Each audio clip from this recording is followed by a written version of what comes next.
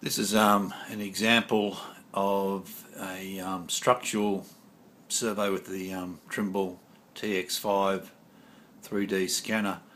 This is of the front view of a church in Maitland Park, but this same principle could be applied to an industrial building, a structure like a bridge, or any building or object that someone could be building. This is again on the 3D view of what the scanner has picked up and coloured.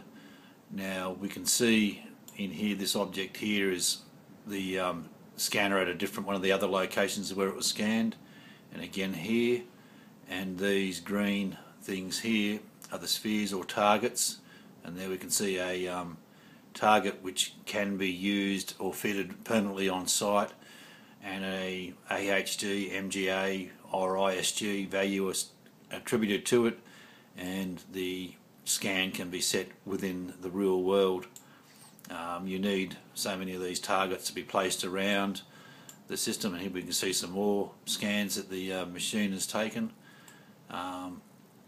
and that's the basis of one of the scans. Now we move on to joining the 6 different scans that were taken together, and here they are all together.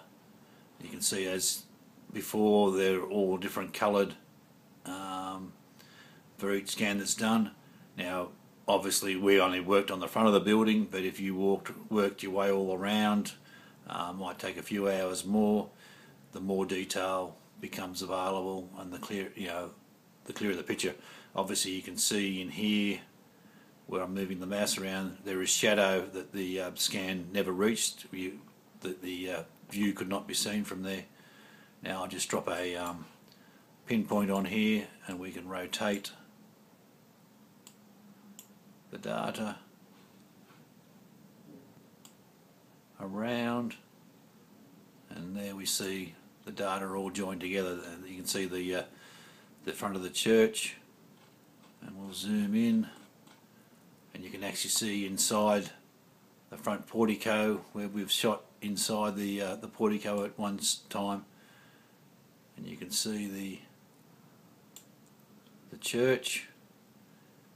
Now we then have applied the colour to the photographs to the scans, when we can see that they're all joined up properly, and this is the data colorized. I'll then again drop the rotation point in, and we can rotate around and zoom in, just let it refresh.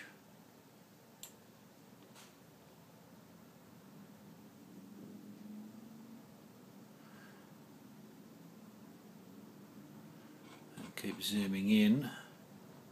If you look on the church here, the detail is that good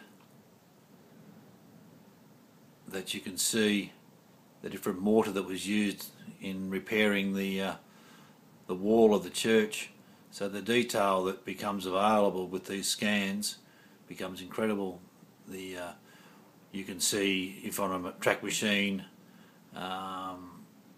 whether it had been repainted, or anything about the quality of the machine, or in a building, whether the paint was slightly different, or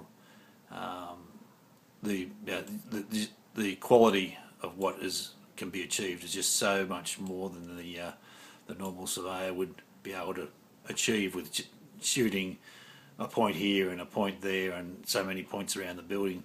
The data is just so much more, and so more usable. Anyway, that's the typical example of that. Obviously this was taken with 6 stations in about an hour, and the longer you would spend on the job, the less shadows that you would achieve. These are the shadows like this area here, where the the scanners haven't reached, but if you were moving the scanner around and around and taking more and more scans, as the scans were joined up all those little shadow areas would disappear. And that's a typical example of a structural survey that can be done with the scanner. Thank you.